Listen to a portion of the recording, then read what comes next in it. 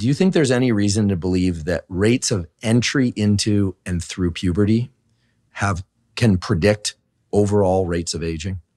In other words, if a kid is a slow burner, right? They basically acquire the traits of puberty slowly over many years.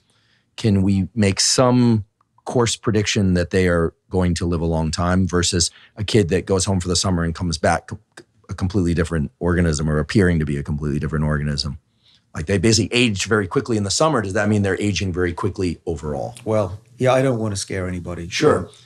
That there are studies that show that the slower you take to develop, it also is predictive of having a longer, healthier life. And it may have something to do with growth hormone. We know that growth hormone is pro-aging.